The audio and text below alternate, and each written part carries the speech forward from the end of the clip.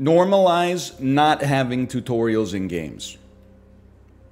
Normalize having the settings accessible first thing launching a game and not having to go through character creation. So true, so true. Well, well, well. We've been playing games for 31 years, something like that. Yeah. You're good. You're awake. You use WASD to move around. Let's see how your sea legs are treating you. Good. You're not as dead as you look. Use crouch to get under this table. You can't join your friends yet. You can't join your friends in game. Use Q to switch to your melee weapon. Wait, can you do the thing where you pretend like you're out of breath again? I don't want to know what he was doing on his end. The world hasn't been the same ever since the event. Press V to toggle to your secondary weapon. It's driving me crazy, man. Use tab to open your instance menu. See, it's the wasteland's easier if you team up. You can't team up with your friends yet. Press G to throw a grenade. Good. You get grenade fragments when you kill those beasts. You want to make a game together, dude? I'm done with tutorials, man. But I haven't even started this one, just for the record. But let me just make my character first. That's fine. You'll be quick, but you do have to talk to, like, 4 people after you kill, like, a mini-boss. I did think of a thing, and chat said it was actually a good idea. You'll probably hate it, but it's called the Triple G. Okay. The Greater Gamer Gang. And we set a standard that we give to all developers. Yo, that's such a good money-making idea. Abide by it, you know, they get our seal of approval. And one of the things is you have to have settings accessible before you actually play the game at all. Such a good idea to make money by doing almost nothing. Right? That is genius. Well, I actually didn't think about making money off it, but, you know. Well, here's the thing. Before your game comes out, you got to get gamer certified. You know what that means. We gotta send in a gamer auditor who's got 15 years of experience auditing games for gamers, the things that gamers want. And you gotta pay for their hotel and flight. Oh, I mean, that's baked in. $150 per diem for food. It seems reasonable. What is that these days? Like 2 Subway footlongs? That's only on Wednesdays, but yeah. Are you gotta get on the firehouse gang. I don't think there's a single firehouse in Metro Vancouver. I don't think there is.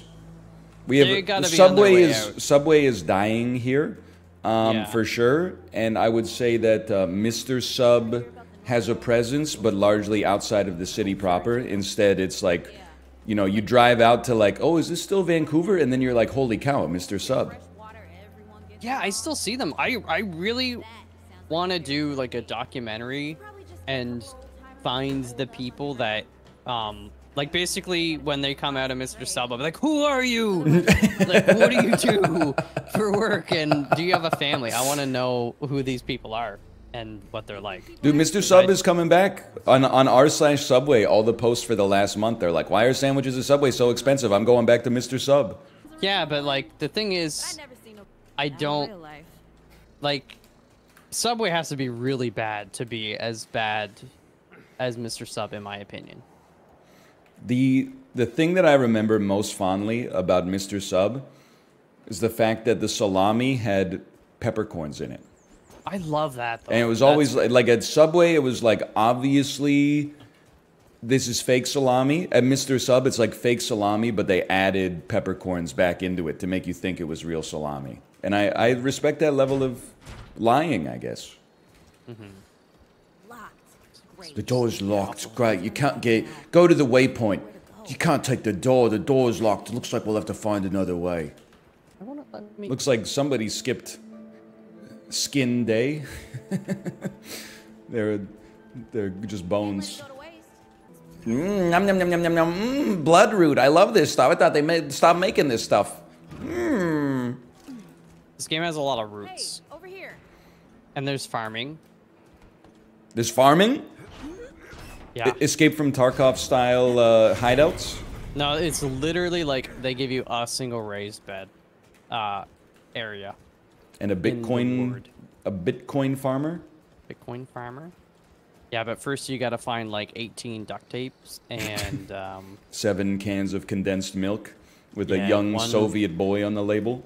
1 giant water filter. Hey, use shift to sprint. Not so fast, you've got a limited amount of stamina.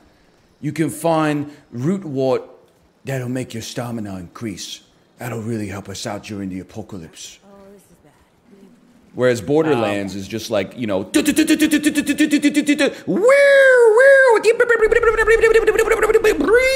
you know, sorry, I shouldn't keep it going that long, but you get the idea.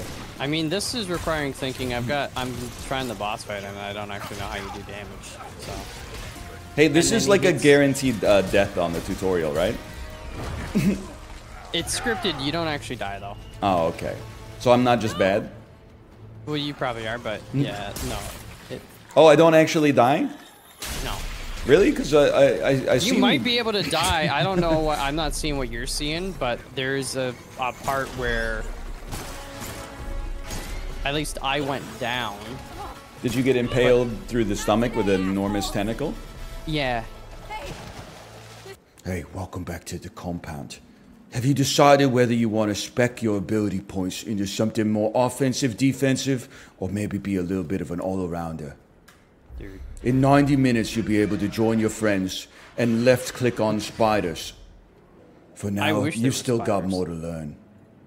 Press I to open your inventory tab. You can use filters to sort between different ammo and weapon types. Me when I'm being sliced in half by a corrupted tree monster? Great, more bad news. It just never ends, does it? Traveler, you've received a Tome of Knowledge. Open your inventory, press Z twice to move to your Tomes of Knowledge tab. Press R on your Tome of Knowledge. You can apply it to learn something about the world around you. Plus 1% long gun damage versus corrupted monsters who are already afflicted by another status effect. Now I'm damaging him. Oh shit, no I'm not. No. You can't join your friends yet, Traveler. You've got more to learn. Press M to open your map. There's a map? Well, yep. not for you. You gotta beat the boss first. You haven't earned it yet. No, he's whooping my ass as well. We'll talk about yeah, you I can't. dodge. I just can't dodge. Your current objective will be denoted by an exclamation mark on your heads-up display.